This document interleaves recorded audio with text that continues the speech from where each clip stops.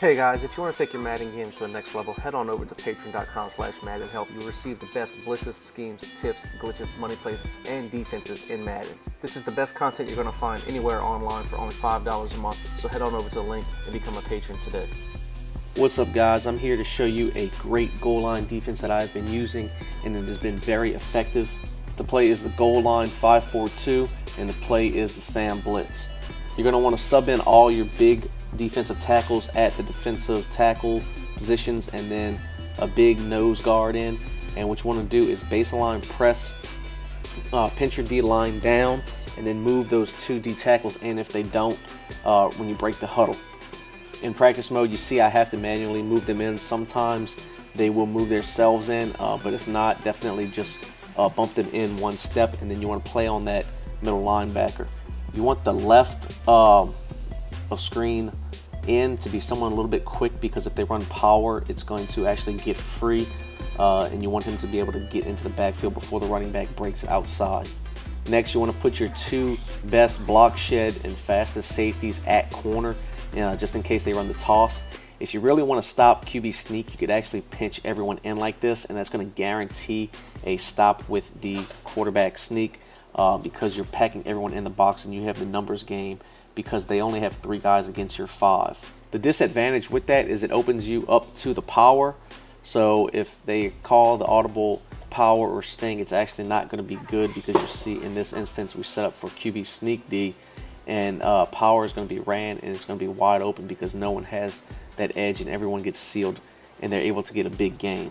So to counter that, we're going to get our defensive tackle left of screen to come in free untouched by just doing the base setup of baseline press, pinch your D line down and then move the first 2 D tackles inside. You'll see that we're going to run the power, and the left of screen defensive tackle is going to come free untouched and tackle the running back in the backfield. So the base setup is the best to stop everything, but if you know it's QB sneak, you can put the 2 defensive ends and put them into one line and stop the QB sneak.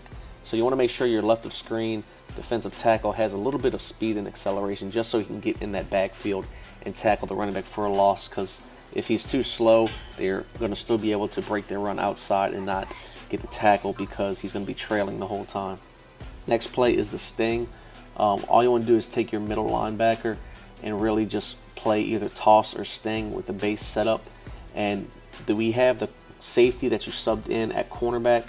We have him coming free off of the edge, and then you're just going to get in the middle of the field and try and muddy that up so he bounces it outside, but he's going to run directly into that safety for a big hit, possibly if he has a lot of hit power, and he can even fumble that ball. So far you see that this stops the quarterback sneak, it stops the power, and then it also stops the sting. The next play that is very popular is the halfback toss. So once again, same setup, baseline, press, pinch your D line, and then move those 2 guys inside if they don't.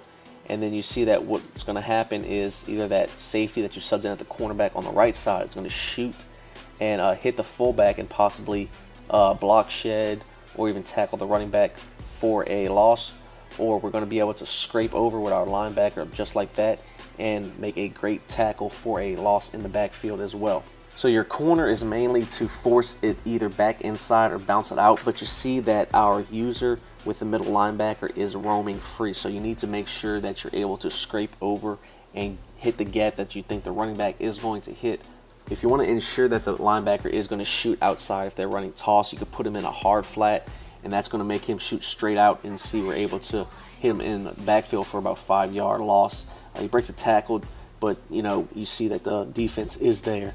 So this is the best goal line defense that I have found this year. It's worked great for me.